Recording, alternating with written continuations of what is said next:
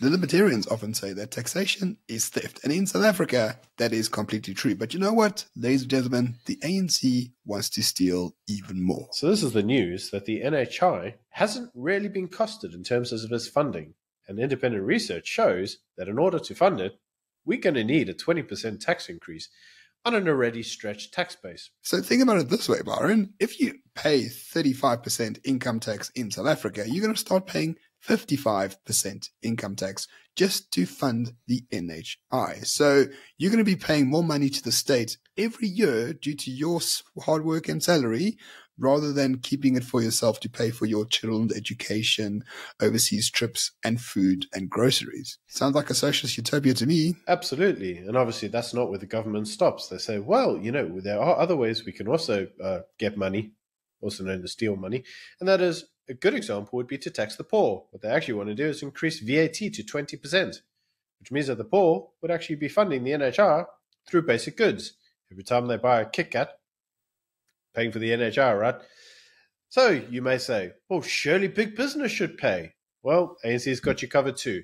They want to increase company tax from 27% to 42%. And what the ANC wants to do is do what it does best. It wants to excel. It wants to excel at theft. Well, I mean, I'm actually with the ANC in terms of increasing VAT to 20%, because you know what, Byron? The poor needs to pay their fair share of taxes. In South Africa, you've got a very small tax base. The poor need to pay their fair share. So therefore, increase VAT to 30%. I don't actually care. I think it's actually rather better. Increasing company tax to 42%, though, I mean, that's assuming companies actually make profits, which very few actually do. So that's already a non-starter in my mind. Let us not forget that it is less than 20% of this country that actually pays taxes, which means that an existing stretched tax base, which has already seen their own personal fortunes diminished because of ANC policy, will find their own personal fortunes diminished even further. So what happens when you have an already diminishing tax base diminish even more? Well, I mean, unfortunately, we still don't have the money bill. We still have no idea how the hell they're going to fund it. But Solidarity is to thank for this particular research into how the possibilities of funding it could arise.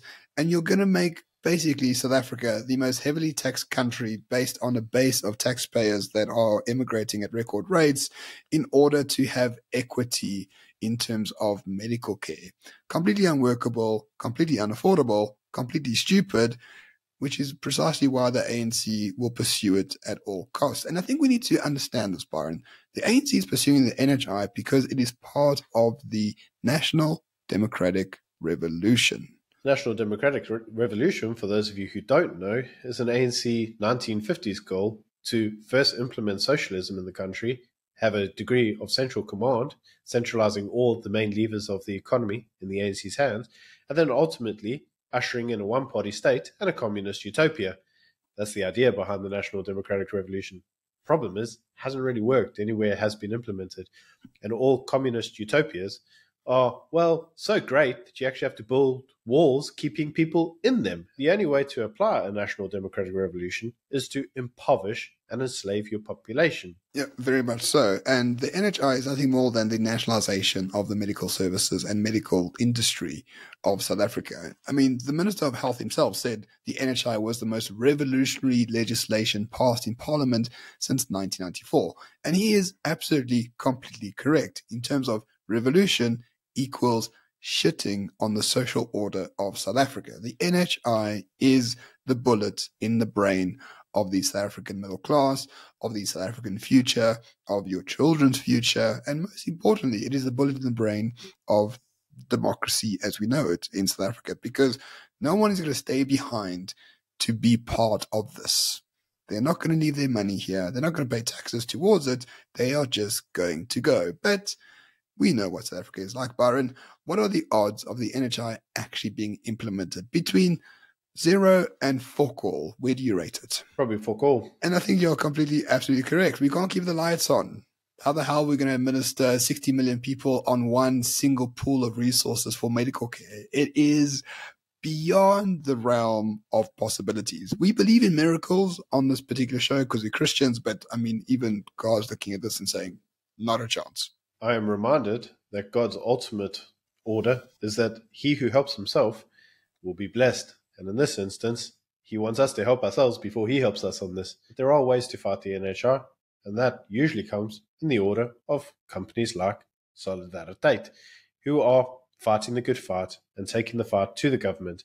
Because ultimately, ladies and gentlemen, here is the problem.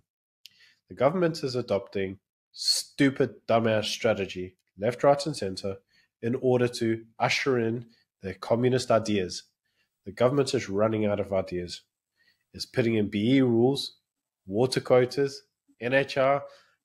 The bills that are being passed are unworkable. This is the dying grasp of a dead party.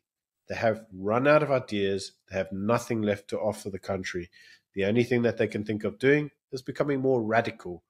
They think that they are getting more radical. Unfortunately, what they're actually getting is more stupid.